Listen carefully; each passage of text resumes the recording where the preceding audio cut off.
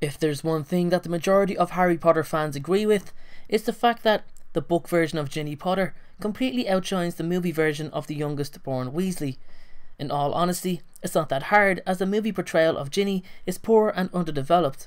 Her relatability in the books is what made her so popular, and with many young teens experiencing the situations she went through, like the fact that none of her brothers would play with her, being the only girl in the family, or the fact that she practiced her flying skills before she was even allowed to have a broom in an effort for self-improvement, was unfortunately not reflected upon or even mentioned in the movies, when it was these feats that made her so likeable. Book Ginny was a well-developed independent character that had a purpose and knew who she was, yet in the movie she was portrayed as nothing more than Harry's love interest. She could have had such an interesting side story, using the Chamber of Secrets as a perfect catapult into the on-screen development of her character. For me, one of the most disappointing parts of Ginny's role within the movies was her friendship with Hermione Granger, which was non-existent. Book Ginny had a very close relationship with the Muggle-born witch.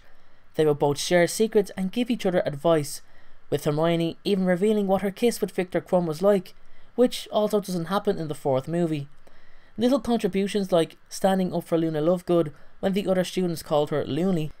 It seems to appear as though it's not just a poor on-screen portrayal, it's as if a different character was created for viewers and the one created for the readers was disregarded.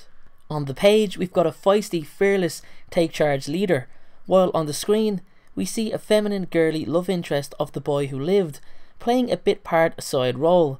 No mention of the breakup that occurred in the book, which at least could have offered some sort of underlying attachment between her and Harry.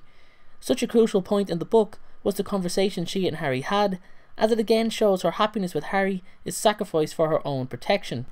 Yet I still feel it comes down to the overall direction the movies were steered in. If you ask me, there should have been part 1 and part 2 in every movie from the Chamber of Secrets forward, not just the Deathly Hallows. Yet Ginny was a character who failed to live up to her paper namesake, due to a lack of on-screen time. She was reduced to an attractive girl of no consequence in contrast to the clever, lively, daring and tough girl she was in the book. Thank you very much for watching today's video, everyone.